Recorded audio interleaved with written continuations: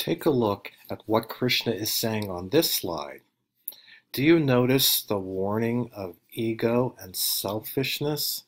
Let me tell you, young folks, a story I have shared in class over the years. There was a student of mine, let's call her Chloe. She was such a good student, working so hard to get a good grade.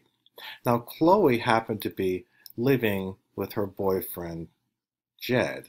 They were living in sin. Chloe so wanted to get a great grade for Jed. It was toward the end of that semester. She came to me asking if she had received an A. I told her that I wasn't allowed to tell her her letter grade, but I did tell her that she would be pleased. Chloe jumped for joy and began planning to surprise Jed with her grade. Now, Jed usually takes a nap while Chloe is in school. In her excitement, Chloe went to Chipotle to purchase a meal for her and Jed to enjoy after she told him the great news.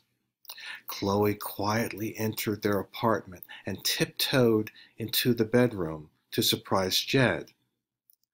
Guess what Chloe saw? OMG, WTF. Jed wasn't alone. Chloe was so shocked and saddened. Jed did her wrong like a country song. What mistake did Chloe make? Chloe should not have worked for a good grade for someone else. Not only that, she should not even try to get a good grade for herself. That sounds very difficult. That's very karma yoga-like. But guess what?